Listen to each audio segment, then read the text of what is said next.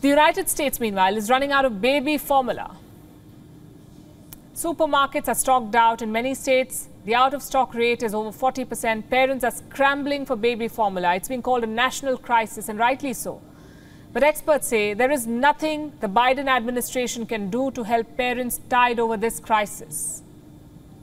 So here's a question. How did superpower America run out of something as basic and essential as baby food? Here's the story. Imagine McDonald's is out of fries. What do? Probably head to another eatery. Imagine there is a shortage of pasta. What do?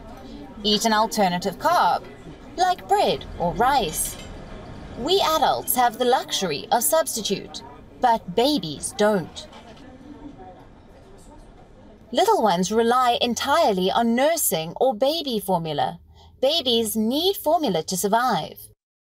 The world's biggest economy has put their lives in danger. America is running out of baby formula. At supermarkets, baby formula shelves are empty. In 40% of the cases, the products are out of stock.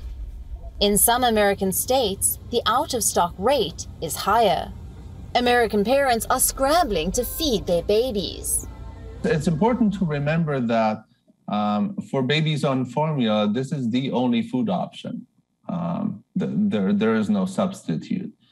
And I think we have to probably reevaluate what critical infrastructure really means. This is being called a national crisis, and rightly so.